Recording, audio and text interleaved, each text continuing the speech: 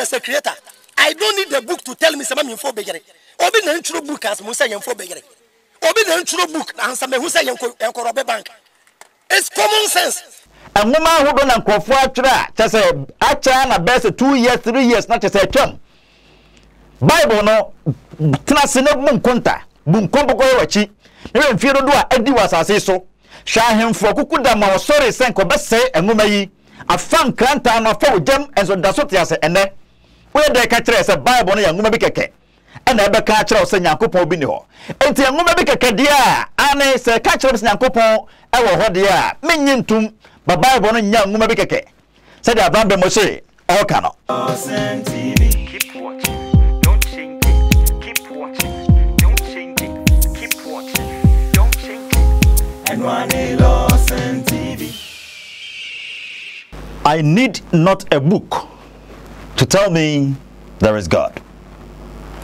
Avram Moshe say, "Ohia engome bi na ka che ne say, Onyankopon bi ho." Mamini kan chia o. Odofo na memo akwa abambra Lordson TV eso. Megide say hia ye achekakra. Na ebrem mu de sade magye adwai na Lordson TV ye mbota ye ne say yebetumi abu ewiase ani na nipa atumi ehunu no kwasem a etwase otumi de ne ho toso ensem etwase otumi de na adwene di akire ensem etwase ode na komagye ena ensem ani kwan se ode na komagye ye pese ye boa se de beye na ensem huhuo bi yebetumi ede okwo se ye mu no utumi de ho firi ho Avram Moshe se utiemi a mechiao ebremu ba Lordson TV dwumadie so me no ni asem personally dabi na obi bia no a onim argument eye no ana say obi bia na otumi use good logic no ana obi a wosua de efa adwene ho nimde ho no ene kwana ye fa so agichim ana say ye fa so na ye ka obi asem ho asem no wonim say bibi o fe ne say ad hominem eni kwan say debate bia no oye bie se ebia onipa na kasa no ubeso ni mu na ne ho eye wahi ensama oka ene wa adwene nkonti bia bedi na tem da bi me meye sa ade no wa ha se de Avram Moshe na kasa ya na otaka se attack the message not the messenger no it does make sense asam no kai bono anipa no ode maaye no eno mu ne twa se wo ho asem bi ka oka na enye se ono akasa na woni na be kontakwa da bi na embomu no ewo adesua yi mu no de meye ne se de beye na abehunu se eye ono na oka aye no mekoti no na embomu no minye bibi se personal attacks se medi na tem ana se bibi sa da bi expect that from me over here. Avram Moshe say ohia engoma bi na aka che ne se Onyankopon bi ho na se de beye na wonka se me ka asem bi e de ato Avram so no enti no yen konkohwe this short video from Avram Moshe na ibra metoa adesuane so that go to Genesis Abraham de no Abraham hunu bibi anso gye di Old Testament for no munji ade ndi sa o age o mahunu obeka Gideon Nyankopon ka che Gideon say mefa wo so age Israel Gideon ka che Nyankopon say me na befa me so de a me de anwi se ho mabosu onto wonwi ni nko aso na menyewuni enti Abraham bisa Nyankopon question and no man the proof say hwesoro anso gye na di eno Abraham no gidi ena me chese bi Nyankopon ka say gimidi ya wan pe eno kwa hunu na bai ba ko osebesebe nji book bi andi me ka say me nji book di o as I don't need the book to tell me there is a creator book na chese Nyankopon ho any book was make say any book you read be make sense na jitum open Kofi okra wo news ba na me can make sense ya me nyintum I don't need the book to tell me there's a creator I don't need the book to tell me some info begere obi na intro book as mo say info begere obi na intro book na answer me who say enko robe bank it's common sense and to be the book but na book ni say for begere ya common sense tells me this doesn't make sense that I can say osema ka bibi Okabibi Okay, another point. I say escape. Say me say Psalms, Kings, and nyanko pasem na ne dem ikotu. Me kasa no. Me kasa I will stand on Christian faith and principles to disprove their faith. Mo na mo say ning na nyanko pasem. Enti na me gia tum say nyanko pasem na me dia kantaw. Odofo me gire say wo share video yi aye Avram ben Mose anana okasa no. Onona oye leader of the CSF and as a common sense family na wajentre ha ewo Ghana hap sei pa na mpempi no ya na minya course na Avram ben Mose nsema okay monteteye nsema okay so no na chese nkrofo pa no yie most Christians epese wotumi enya no yie won nsem bi sei ho enti se wutie mi amesere se tie mi yie pa na ansa na no mameni kan ka se binchiro se kase enwoma anase book has been defined as the storehouse of human wisdom anase onipa nyansa ne korabia eno any book na de Avram ben Mose oka no ane menene ya adwene se onipa hia enwoma bi tienie pa o onipa hia enwoma bi na aka acha ne se onyankopon bi ho tie me argument ni onipa hia enwoma bi a book na aka acha ne se onyankopon bi ho o de sa so tie se o say I don't need a book to tell me there is God. Set this portion na ento so bio I don't need the book to tell me there's a creator. I don't need the book to tell me some info begere. Obi na ntro book as mo say info begere. Obi na ntro book answer me who say enko robe bank. It's common sense. Me just say oteye. O say I don't need a book to tell me there is God. Ayampa meso mefua asama Avram ben Mose okay so. Now when baby me here engoma no I need the book of books. Me here supernatural book. Temie pao. Me ka supernatural book me kire engoma ekwa supernatural wisdom. Engoma ekwa nimdia onipa bia ni bi ewa asase so. Engoma ekwa tumi onipa bia ni bi wa asase so. Me here engoma anye nipa kekebi na abo ni tirim na watwere. Na saa ngoma na ka kire me se onyankopon bi ne ho. Na engoma ejina onipa bi keke ni nimde so na oni kro na watwere ye no oye limited na watwere limited book no saa ngoma no eka kire me se onyankopon bi ne ho ani kwa se magitum ya se ni pa o eno ntina nkrofo ogugugugu aye social media o Facebook and several many write-ups ekoso ewo internet wona watwere se onyankopon bi ni ho no saafo nyina no ye mere humans o mere limited beings na ansana onipa betumi aka se onyankopon bi ni ho no de ntia wo hia enwoma eye unlimited na every unlimited person eho ene se oni kro no etwa se otumi ye supernatural oni kro otwe enwoma ne twa se otumi ye superhuman etwa ni nim de abu nipa nyina de so twa ni tumi bu nipa nyina de so eni kwa sa oya limited to the vicinity the area Avram ben Mose are limited to his vicinity Avram ben Mose are limited to aya sa baby owa argument no ansa na abatumi aka kire yen se onyankopon bi ne ho no agisa wa akasa no wo ye all knower oye obi a wonim biribia nimde nyina na bewie wo so agisa wono oye omnipresent it say baby a wono onya limited to that place wonim baabia at the same time so woni attribute wo nyina bia Avram ben Mose ye de ka kire ye se onyankopon bi ne ho eno nti enwoma bi keke na ebe ka kire wo se nyankopon bi ne ho de ya ana nyankopon bi ho de ya na nyini etimani Avram ya adwene na momo enwoma no a affirmed say efiri onyankopon nwoma no a ɛyɛ affirmed say kyese as standing the test of history, test of time. Nwoma no a kyese ɛyɛ great na nwoma bia ni ho abetumi ɛdatoto ho no. Nwoma no a ɛyɛ book of books. Ɛyɛ nwoma ɛda nwoma nyinaa mu na ancient literature bia ni ho a obetumi ɛdato ho no. Saa nwoma yi no ɛno no ka kyerɛ yɛn sɛ onyankopɔn bi wɔ hɔ a ɛne yɛtwa sɛ me no mi no yɛtumi gitum meka Bible. Na ne brebe Maame nkyerɛ wadeɛ bi a ebia wonya hunoyɛ ɛfa Bible na ho. Ɛnyɛ nwoma bi kɛkɛ. Ɛnyɛ book bi kɛkɛ. Na wohwɛ great scholars bi anase mpanimfo a wagidi ɛwɔ asase so na wɔyɛ sound, wɔyɛ rational beings. Yɛka philosophers are great men na wɔkasa ɛtɔ nipa so mu a na saafo yi na wɔka ho bi. Yɛntie nsɛm a nkrɔfo yi ɔka yɛde fa Bible na ho. Bible no nyɛ mere book. Ɛnyɛ nwoma bi kɛkɛ. Wohwɛ ɛyɛ onipa bi a no offense say Patrick Henry na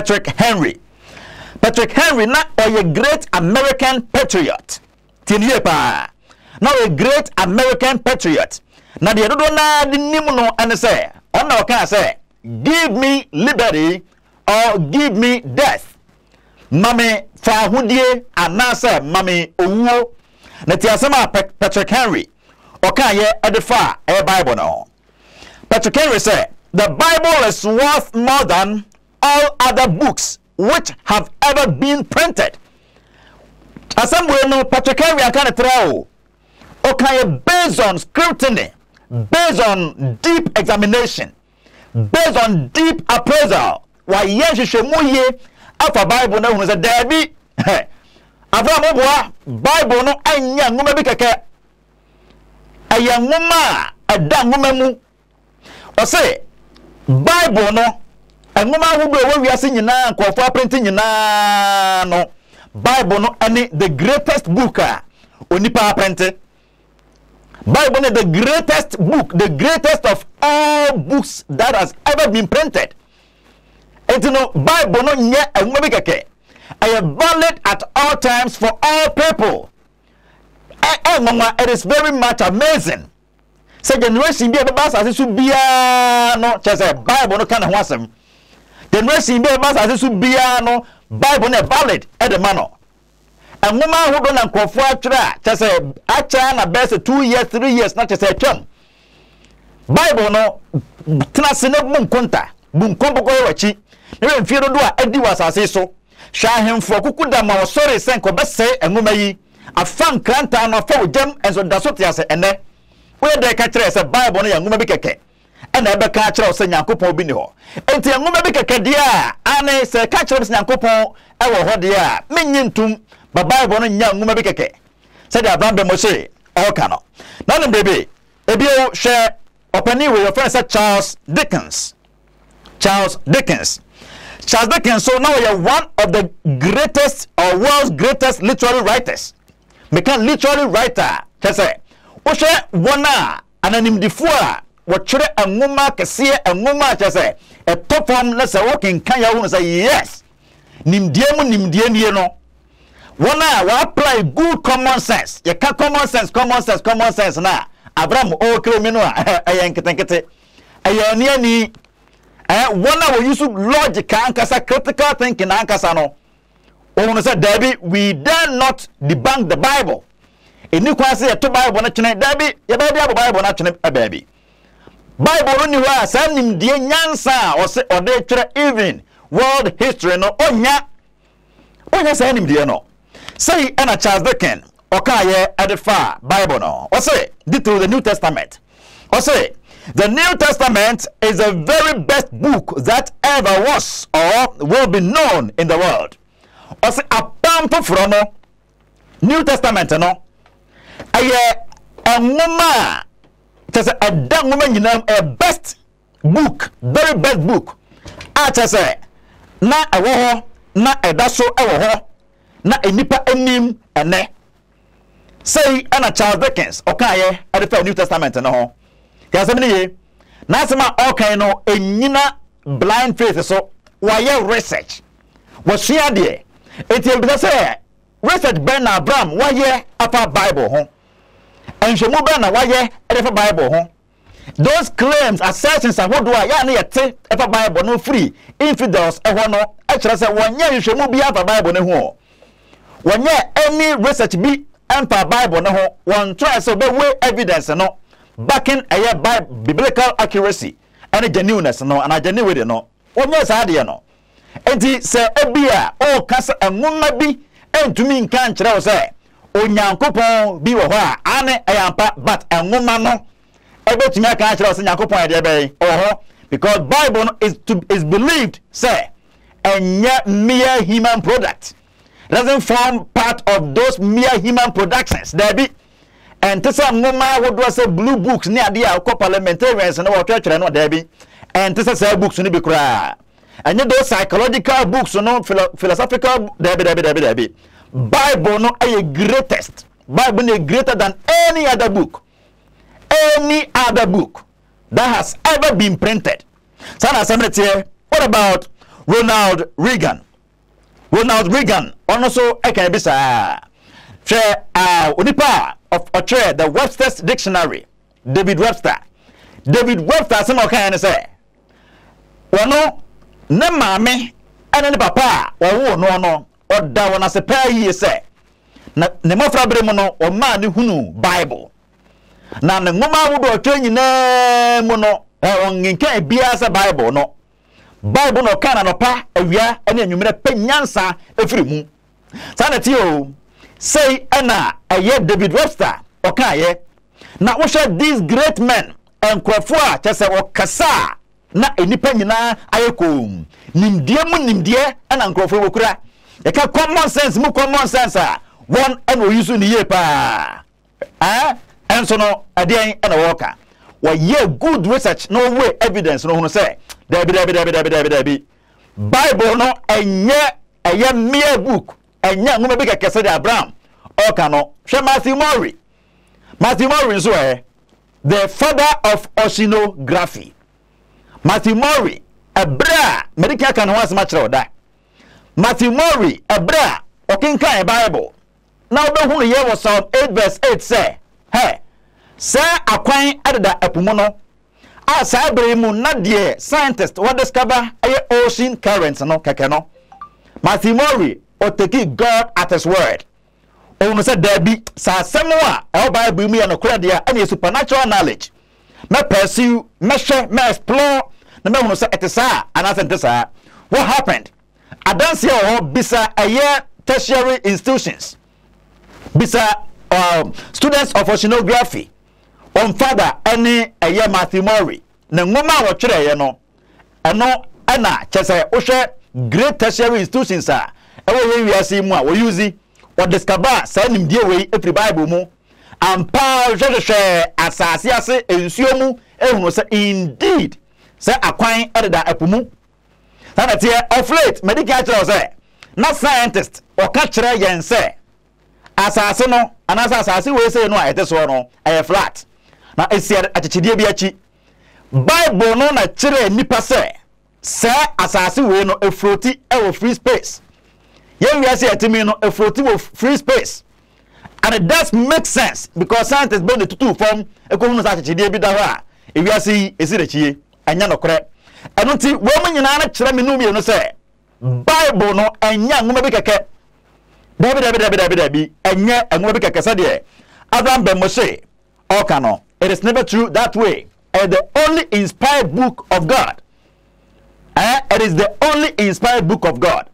Onyankopon a obo so na asase no ana ode amayen. Enti enye enwo be keke. Na de maka kire nyina no e kire menu mi no se Avram etase otumi ye enhwemu ye fa Bible na ho. Kase otumi sua de ye fa Bible na ho.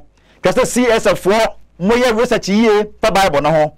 Na mo no say ampa enye enwo bi keke hwe kinkan 2 Peter 1 verse number 19 through 21 na kinkan ebio aye 2 Timothy 3 verse number 16 and 17 Bible no chere say say enfiri onipa bi keke na ebomo no atwere nyina firi onyankopon ne home mu tanati onyankopon na o inspire anase ode aya asmafo no enante ye ema wotwere engoma no enunti enye enwo bi keke adanse ahodo efa bible ne hu nyina so kire se enye enwo bi keke sanati internally you that evidence no externally you that evidence no onyakopon shira na keep on watching Lordson TV enye we nko a ensem bebre na Avram be aka ye be ma no reply anase ba be yi no se de be ye na be hunu se na nsem na all can emu hapa yi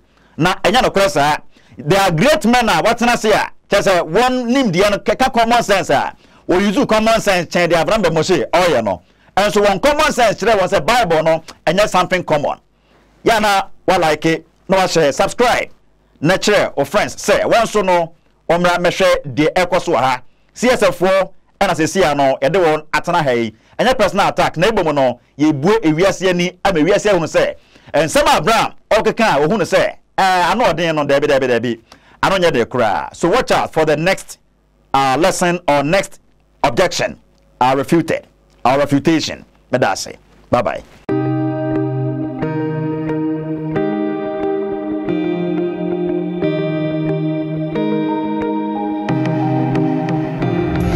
Abusia minim se o ba be hwe video hu hia pa ba twen shiro ne se ye ni aduaba ne yemfa haban no ensa yale ma mimmo da wuro we nche na ne tie na so pam ye pa original boafo and spiritual herbal center minim yare a eko tia o ewa abrabom yare be na adi usi kamfie bebre u abrochire wo Ghana se ye dam se ye den sunsumu ana se hunamani die ewo se wo bo ho ban be ma o sisimu so aye mere se ye sisimu den na pejiri kajiri man power die na wo pa original boafo entimi enyema so yo ba na wo hips ni so obetimi ama obibiduru ahaban die e de asra ma body no ayi kama se Coca-Cola shape kama me Coca-Cola shape ama wonso asipi asita ama meme kwa wonso wetimi akase yes be ma misumi nie eno de wo hawo nyina eno abebre se nyina fako piem awo original boafo nchen na omwa kama pa owo tamale number in the good screen asena original boafo and spiritual herbal center yare bia be gwane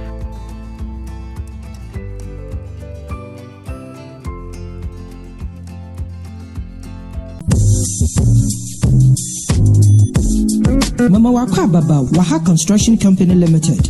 You use modern cost-effective building technologies to build state-of-the-art facilities. And yes, and so provide separate ancillary services such as architectural drawings, landscaping, renovation, electrical installations, and repairs. House management, plumbing, carpentry, masonry works, and the more come. Ebusia for Wawa Quintum, one hour pedo was done. I hear on a Kodanda, Makamfu Waha Construction Company Limited. It's a month. The Denbiara PDC Biara saw you school done, chapel done, restaurant. From a Waha Construction Company Limited. Nantumada, who be seen the Kamadamo, Sapeda Washaduma, Oboshadamo, Capimabra, Ababa, Abachiwodan.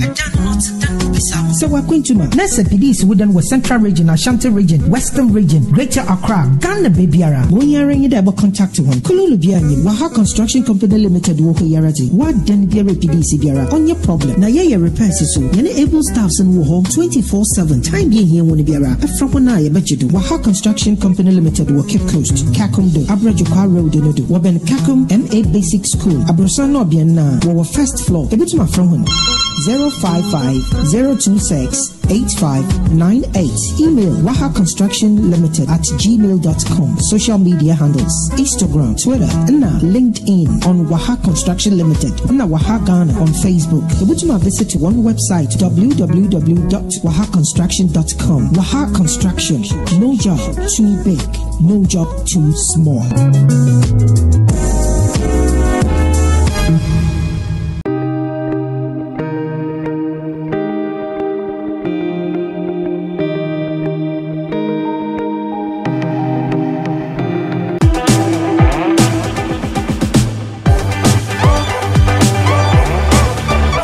Abusia media na big ben Maame kai o say enye danta o danta ne de sika ba no Maame kai o say wiase mu say bibi ni wiase nso a anka ye da na dwo a anka ye ntuye puro mu e de na Maame kasa bebebe say Shannon so say, Yari etimi ma abofra etimi dane panyin. Ema panyin so timi dane abofra.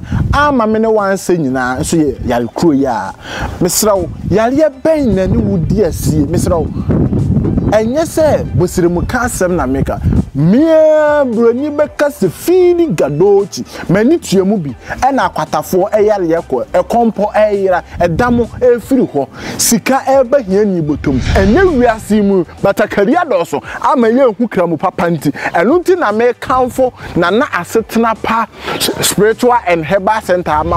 Emre yi die. Uni baby akọ dise asetena pa ehene ho. Ma men ka wo se wo abroche ye pipasem. Eye die ba de ma me ba honam ani die no ho. Eye wo se spiritual nkwa no wo ye. Minim bema wo sisimu aye mre. Orthographic ama obi kenkan Davida. Ende me bema wo ja ntentan tete. Wo pesa wo ye bema mu dia. Ene fa wani kire na asetena pa aso ye kama pa. Ehon kwa na anigye ane ahotoso wo. Mesra wo fa number no e wo screen na se na ni woni nsa wo so na se ukọ na se wo ho anto dia na se free bema wato graphic ema obi akenkan ene wa wo bekenkan enti wo pesa wo ye bema mu dia ene wo hawo nyina eye asetena pa hene ho mesra wo ema na mu pesa mu body ene mo to ne mo nofo eye akese tete beam balance ka beam balance ene mo hawo nyina eto atwa ne frɛ na asetena pa na wo solve problem ma say jing.